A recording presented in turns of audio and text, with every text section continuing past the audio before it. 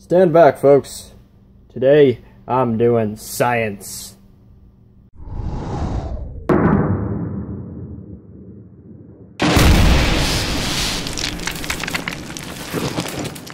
Warning. This video depicts the handling of potentially dangerous chemicals and mixtures. This video is for entertainment and educational purposes only, and is not intended to be an instructional or tutorial. Do not attempt to replicate what you see at home. If you choose to ignore this warning, I am not responsible for your actions. Ladies and gentlemen, welcome to my workshop, and by workshop I mean a corner in my parents' basement. Don't judge me. Today we're going to be doing some science, something a little bit different from our usual rigor. Recently, one of my favorite YouTubers, Elemental Maker, uploaded a video answering the question, what would happen if you made black powder using different sources of carbon. Traditional recipe uses charcoal. He also tried it using activated charcoal and graphite as well. The results were pretty interesting, and it's pretty cool to see what he did. And I started wondering what would happen if you made black powder using different oxidizers. The traditional oxidizer is a potassium-based oxidizer. Now, just to comply with YouTube guidelines, I'm going to be keeping things a little bit vague. Don't want this to be too much of an instructional video. So I'm going to keep keeping things a little bit on the vague side, not going to be delving into too much detail, just enough for you guys to get the scientific gist of what I'm doing. So traditional recipe is a potassium-based oxidizer, sulfur and charcoal. So I've come up with a couple of different recipes determined in different ways. This is the traditional one right here. And then I did some research online, and you can use a sodium-based oxidizer in the same ratio. Then there's a potassium chlorine-based oxidizer. There are two of these that exist. I'm using the one that has 4 oxygen atoms instead of the 3. And this is a stoichiometric ratio based on this right up here. And then also using an ammonium-based oxidizer. This formula I found online. I can't remember the exact name of it, but it was one of the early forms of smokeless powder.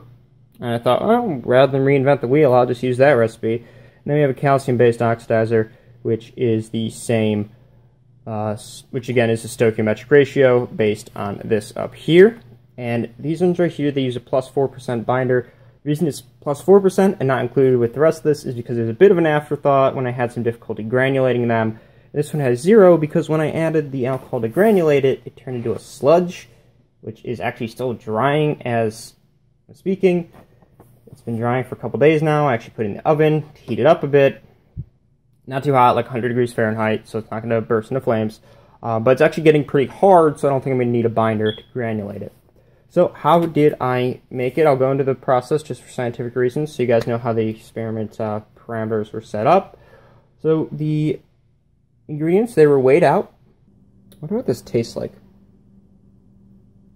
It's not salty.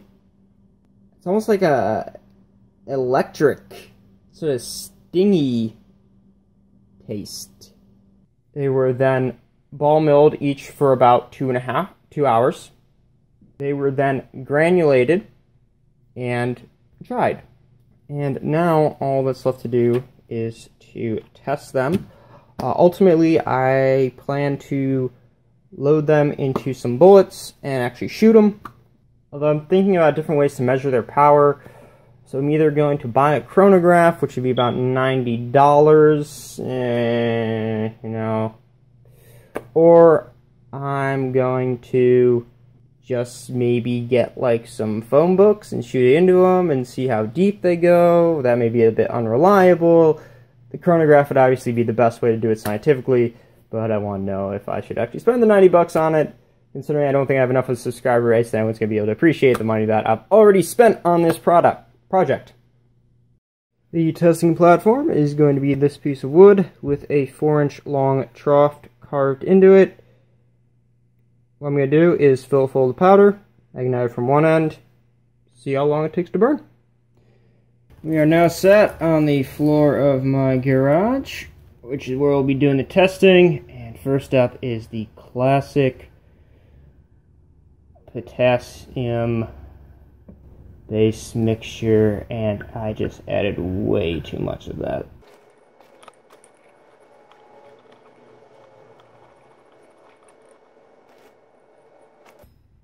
Let's move that out of the way. And here we go. Beautiful.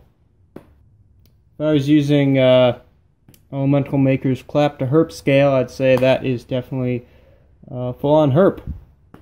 Which on a scale of 1 to 10, I'd probably give it about a 9, considering factory made would obviously be better, but that's not too bad for some homebrew stuff. Now for the sodium-based mixture.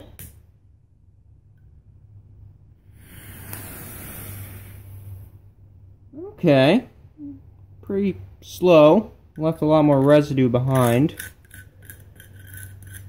I'd say that's a very mild case of the herp. I was using his scale and probably give that like a 7, maybe? I don't know. Maybe closer to a 6. Potassium and chlorine-based oxidizer mixture.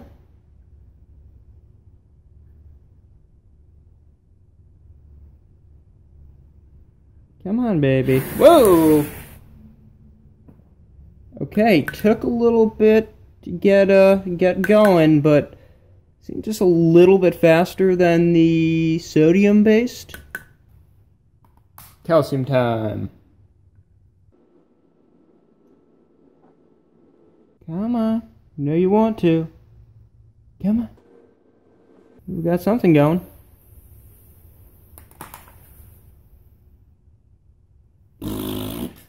Okay, I do have one of these torch windproof lighters. Maybe this may give us a more concentrated flame. We'll start from the other end. Actually, no, we won't. Start from over here again.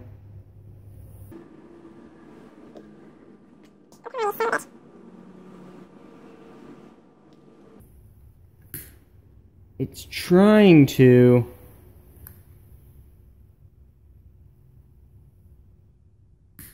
But it can't sustain itself.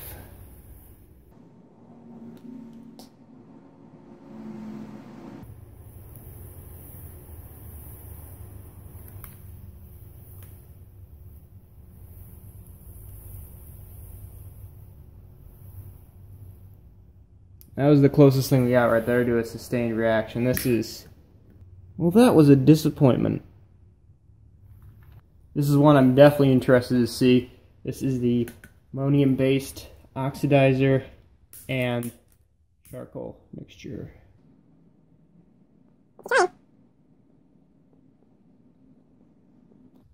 And it blew the lighter out.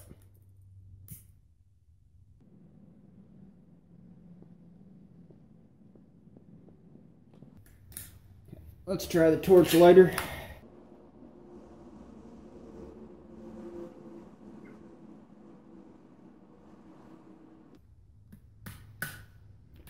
On the clap to herp scale, I'd say that's like the itch you get if you don't wash your balls well enough.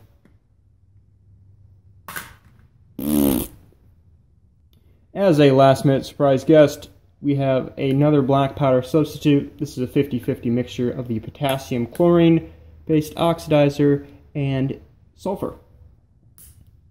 Here we go.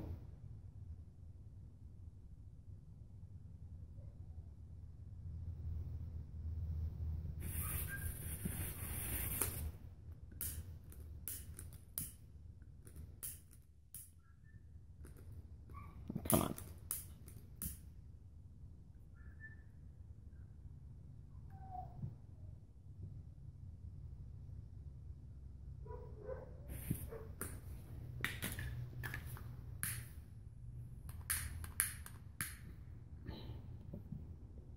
Torch time.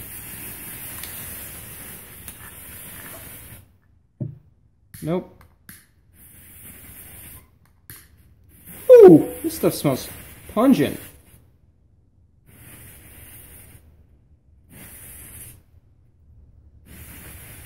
Smells like a road flare.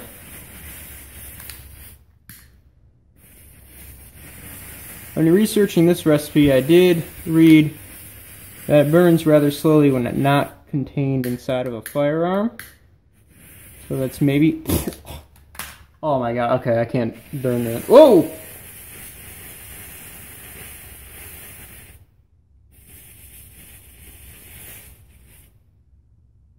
Stuff it.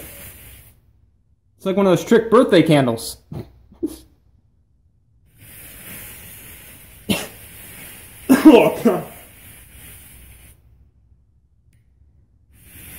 It's still going. Any more? Nope, it's done. Displayed on screen now are the results listed in shortest to longest burn time. The classic mixture with the potassium-based oxidizer coming in first at 0.89 seconds. The potassium chlorine-based oxidizer mixture coming at second, 1.3 seconds. The sodium-based oxidizer mixture third with 2.13 seconds. It's important to note that for the last three, I noted not applicable for the burn time due to the fact that they were burning intermittently and I had to constantly reignite them. The time to ignite on all of them is listed as the first time it reacted. The ammonium-based oxidizer mixture, I couldn't really find a conclusive point at which it reacted. It sort of melted, didn't really react much. And then the total time is the time that either it stopped burning or I just called the experiment. Conclusions. There's a reason that the same recipe has been used for hundreds of years. The potassium-based oxidizer is cheap and it's effective. What more could you ask for? The potassium chlorine-based oxidizer came in at a close second, and then the sodium-based oxidizer took more than twice the time. I am not a chemist. I couldn't tell you why this is. I'm sure someone out there knows. I would not be doing my due diligence if I didn't go over what I may have done wrong and what I may be able to do better if I were to perform this experiment the second time. First off, let's go over the recipes. The sodium-based oxidizer recipe, that was the same ratios as the potassium-based oxidizer recipe rather than being a stoichiometric ratio. The reason I did this is I read online that the same ratios could be used, although had I done it in a stoichiometric ratio the same way I did the calcium and the potassium chlorine-based oxidizer mixtures, the results may have been different. Well, they would have been different because I'm changing a variable. The issue with the ammonium-based oxidizer is that stuff is extremely hygroscopic. It absorbs water like nobody's business. It is highly likely that despite all of my efforts, my samples still had some water in it. That probably affected the results. And I don't know how pure the oxidizer was that I started with. Honestly, I bought the cheapest stuff I could find on Amazon. Chances are it wasn't pure, despite the fact I also did a recrystallization to try and purify it. Not all of them were ball milled for the same amount of time. It's typically, give or take, like 15 minutes. So it's not super exact there either. Two of the mixtures weren't actually alternate recipes for black powder. They were black powder substitutes. So it may have not been a fair comparison, although I thought it would at least be interesting to have included those, and that's why I included them in the test. That's it for this video. I hope you guys learned something interesting. If you enjoyed it, like, subscribe, comment. Maybe I'll do some more of these chemistry videos in the future. I had a lot of fun. I know the format wasn't the best. I am new to trying doing this sort of format for the videos, and it will improve over time. I do plan in the future to load these mixtures into some bullets and see how they go. I think that's going to be a lot of fun. Oh, stick around. Thanks for watching.